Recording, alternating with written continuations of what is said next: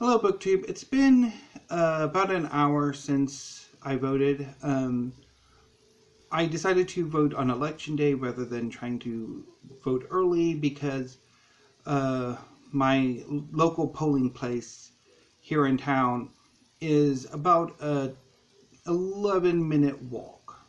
So I'm thinking I could just easily walk there and get some exercise and then walk back. So I'm filming this at about 12:40, and I voted about 11:40. So I walked up there about 11:30 and got there, waited in line for barely a minute. There was not many people at the polling place, voters. So I got in, signed in, went and voted, and then walked back. So it was a pretty pleasant, uneventful event, or experience. Got my little sticker. And so, yeah, so it wasn't as bad as I thought it was. I was afraid it would be a longer wait, but it was barely any time at all. So for the first tag, I'm going to be doing this tag Tuesday.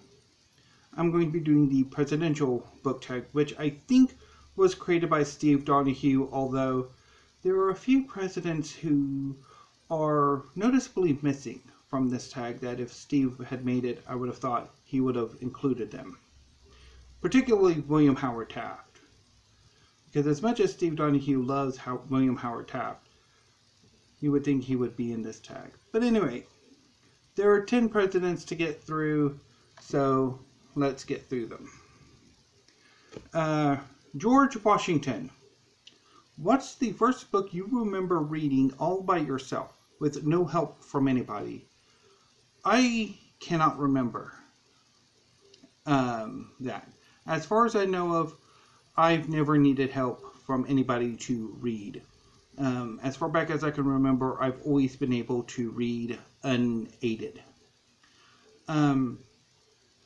I've been told that when I was very young, barely a toddler, my mom and at the time my dad would have like a high school babysitter who she wanted to be a teacher. So when she babysat me, she taught me how to read. So to be honest, I always remember being able to read without needing assistance. So there is no one book. Although, if one is looking for children book recommendations, The True Story of the Three Little Pigs by John Swieszka. I'll look it and link it down below. Or in the book mentions. I'll remember to have that down there. Number 2. Well, John Adams.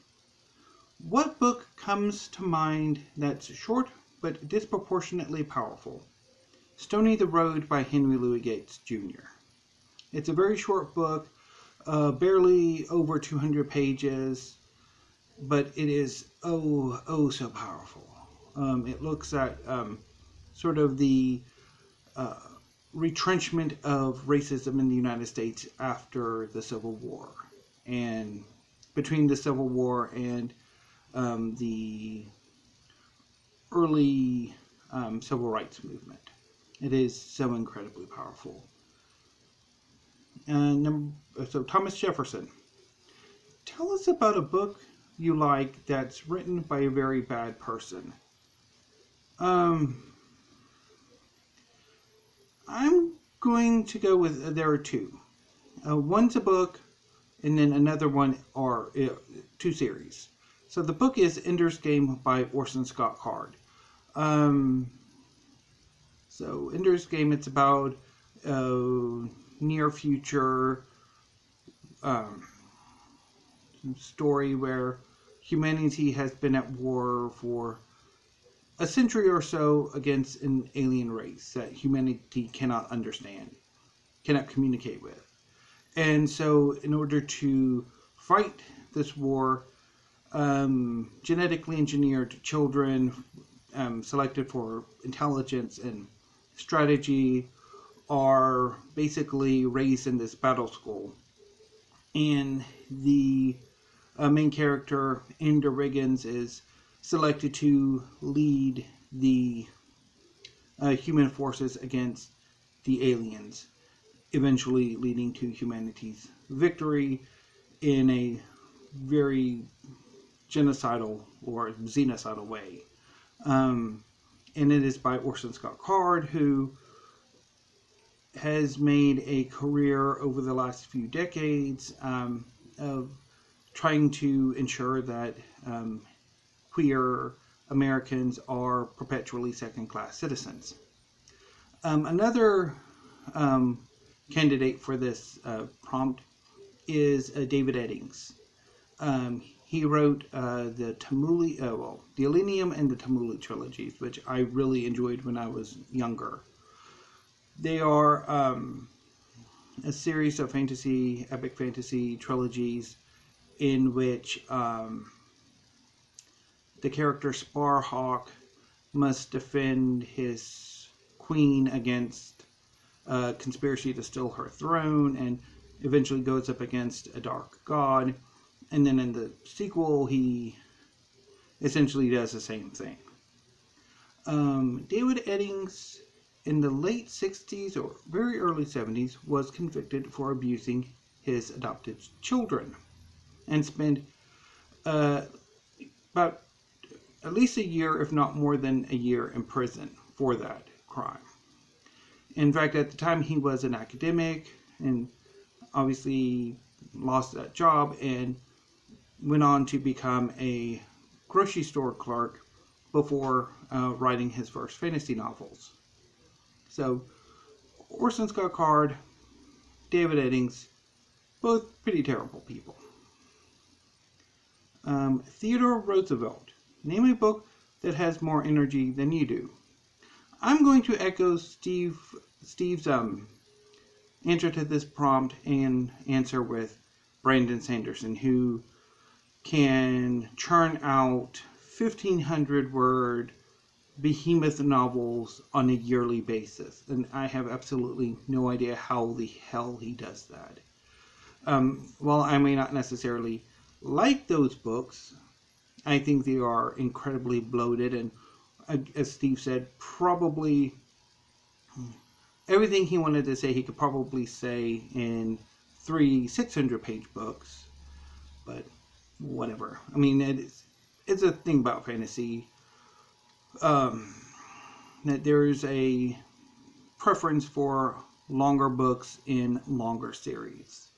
I mean, there are some countervailing arguments against it, particularly I think on the critical side, but I mean, the long books in long series is, yeah, the favored form. I mean, personally, you could just Lord of the Rings length. Everything could be Lord of the Rings length. Anyway, Franklin Roosevelt. Is there a book that fundamentally changed your conception of reading? No, except for maybe the critical anthologies, like the Norton Critical Anthology, which I read for literary theory classes. I think that might have changed the way I've read, or my reading, but otherwise, no. I don't think any book really changes how I've read. John Kennedy. What's the most glamorous it book you've ever read? I'm not entirely sure about this one. Because how do you define glamorous? And how do you find it? I mean, it's like, what's the definition of it is? Maybe Black Leopard, Red Wolf by Marlon James. Might be one. I don't know. I might have to pass on this one. I do not Cannot really think of a really good answer right now. So, anyway. Moving on to Gerald Ford. Have you ever read a placeholder book? Something that only served to get you from one book to another. I read fantasy. Fantasy typically comes in series, and often those series will have several books in the middle for which they probably could have been cut. The example that's most coming to mind now are The Black Khan and The Blue Eye, The Blue Eye by Ausma Zehanat, which is basically just pushing the plot along, but ultimately it is basically repeating beats from the Bloodprint, that it's sort of like, probably could have, one big fantasy book rather than 4. But anyway, I still love the series. But, yeah, they're placeholder books. Bill Clinton. A reading experience you loved despite how utterly sinful it was. The Sluts by Dennis Cooper. Definitely The Sluts by Dennis Cooper. Although, I do have in mind to pick up eventually Boy Culture by Matthew Rittman, which Steve Donahue referenced in his video. I do really, really want that book. I've been wanting that book for a while. And I'd forgotten about it, but now I kind of want it again. So, George W. Bush. What's the most harmful book you've ever read? Again, I'm not entirely sure about the answer to this one.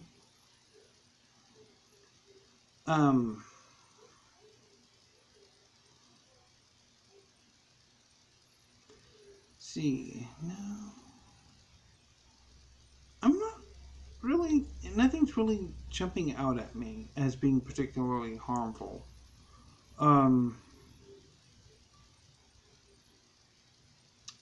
So I think I may have to pass on this one. Because, maybe a really bad literary theory book, but I don't really, So I don't think there is one that really would fit this prompt of being like a very harmful book. I could be wrong. It could maybe be one of the how to write books I have, which can, in trying to help you learn to write, basically turn you into a gibbering mess of uncertainty and not being able to write at all. Could be that. So, but I don't really know if there is one here that really fits. So, I guess I'll have to pass. And finally, Barack Obama. What's the last great book you read, flaws and all? I'm going to say probably The Secret History of Wonder Woman by Joe Lepore. I think that one definitely was great and had quite a bit, some flaws, but was really great book. A really great history of Wonder Woman. Or more a biography of Marston and his wives. Well, wife and mistress, but their wives. So that was the presidential book tag. If you would like to do this tag, please consider yourselves tagged. Obviously, if you have not yet voted and you still have time to vote, please do so. And always, please stay safe. Thank you, BookTube, and I will be back in a few minutes with another tag.